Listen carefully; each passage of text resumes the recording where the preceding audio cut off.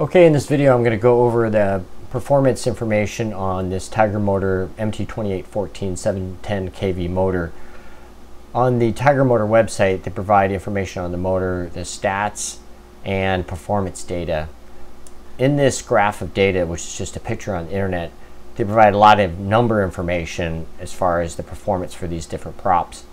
What I wanted to do was put this number information into some graph form so I could make a intelligent choice for propeller and battery combinations for this motor for a hexacopter that I'm building.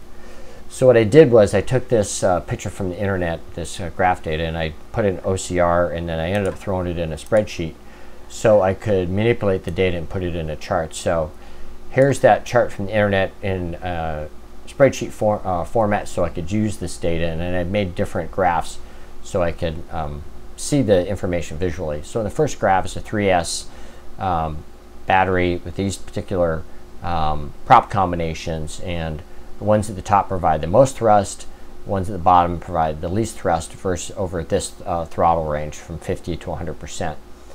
And the graph below that is efficiency, which is grams of thrust per watt. So the ones that were on top on this graph are going to be on the bottom of this graph, because the more thrust they provide, the least efficient they are. So in this graph, the more efficient ones are the 13.4, the 11.4.7. They come in the bottom range of the amount of total thrust for a 3S battery, but they are more efficient. I also put this data in here for the 4S. Again, total thrust data, the ones at the top over on this graph are going to be closer to the bottom on this graph. But this tells you if you're looking at lifting a craft over a certain amount of weight, you could look at the weight range over here and multiply that times the number of motors you have to get your total amount of thrust. And then this helps you choose the right propeller that's more efficient for your particular application.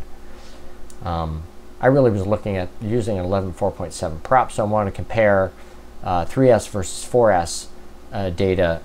And in this, obviously the 4S motor provides a lot more total thrust over the throttle range, but is also, on the red line here, is less efficient in amount of grams of thrust per watt. So that really helps you make some choices when making these decisions between the prop, battery, and engine combination.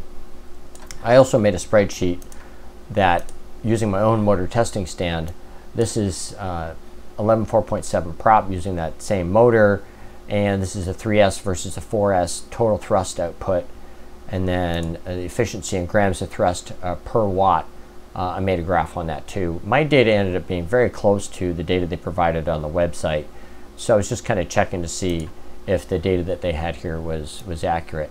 So anyways, this is just how I use the information from the Tigermotor website to make intelligent choices on engine, battery, and propeller combinations for my upcoming hexacopter.